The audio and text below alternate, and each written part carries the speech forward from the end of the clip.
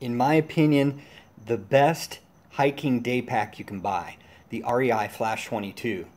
I'm going to show you a little bit about it and then show you its replacement.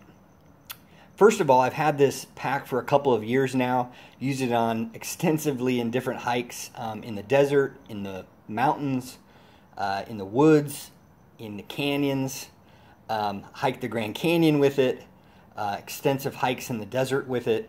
It seems to fit every situation that I've been in. I've used lots of different packs over the last 30 years. This one seems to be the most useful in the most situations. So if you're going to buy any pack for day hiking, I would suggest this pack. First of all, it has the mesh side pockets, so you can put water bottles in both sides. And then it also has the compartment for the bladder, like a camelback. So you can just buy a platypus and put it in there. It has the lid on the front. That's the big difference between the Flash 18 and the Flash 22. The Flash 22 is a little bit bigger and has the lid. And if you unbuckle the lid, first of all, the lid has the zipper pocket, and it has the little attachment for your keys. So you can attach your keys and off you go. I usually put some snacks in there in the top, and then if you need to get into the main compartment of the pack, you just pull on this tab and it opens right up. You can get into the main compartment. The main compartment has the sleeve for the bladder, and that has a little pocket here for miscellaneous. It has another tab in there for keys, and I usually put a multi-tool and a lighter in there just for safekeeping. I would suggest getting something like the Platypus 3-liter, big zip. You know, the reason I get the 3-liter is because you can fill it up with 1 liter, or you can put 2 liters in it, or you can put 3 liters in it. I hike in the desert a lot, so sometimes I need 3 liters of water in the desert.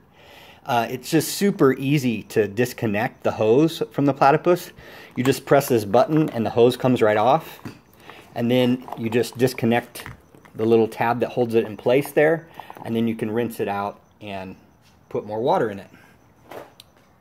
And I just keep the hose connected through the little portage there that leads right to the shoulder strap. Like I said, the inside is got plenty of room for a jacket. It has, I usually bring along toiletries and first aid kit. Just all around, it's been a really good pack. The shoulder straps are thin, but with the backpack this size, you don't really need any bigger shoulder straps than this. The webbing is good webbing. It's lasted a long time. It's got the little whistle on the front there. I've taken off the waist belt on it because you really don't need a waist belt on a pack this size. It's not going to be getting you off balance or anything because you can't really fill it with that much weight anyway. So unless you're carrying rocks or something, you don't need the waist belt. So just take off the waist belt. That saves weight. And there is a little removable foam pad in the back here. You can take it out from inside if you don't want that. I always keep it in there to provide a little bit of structure, and then it just provides kind of a barrier between the heat of my back and my the water bladder that's in the backpack. Okay, so that's the old REI Flash 22. Let me show you the new one. I just picked it up at the store. I would suggest if you're buying stuff at REI, pick it up at the store. That way you don't have to pay for shipping. So this is the replacement. This is the new Flash 22 from my REI. And as you can see, it looks pretty much the same. The big difference that I see are these stretchy mesh pockets on the side for your water bottles. So it holds your water bottle a little bit tighter. And of course, this material is going to be a little bit lighter as well. So that's an added improvement. The buckle system is a little bit different with these strings here, but it works pretty much the same. You have the lid pocket, and I guess you don't have the keychain. Yeah, I guess there's no keychain connection there, but it has this additional side pocket here. So instead of the pocket being on the inside of the bag, it's on the outside, that second pocket. So you have 2 outside pockets in just the main compartment. The way to open it is a little bit different. You just pull this tab, You have the same water bottle sleeve, and like I said, no other pockets in there. There's a few little maybe gear pockets right there on the outside of the water bottle sleeve, but other than that, it's pretty much the same. It seems to me like this material down here at the bottom, whatever material they've used, is a little bit tougher than the other one. So it seems like this bottom will last a little bit longer.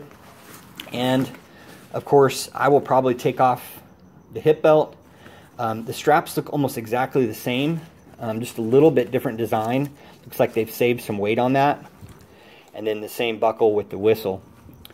But yeah, they've taken off the webbing on the front, the gear attachment that used to be on here, which I don't mind because I never used.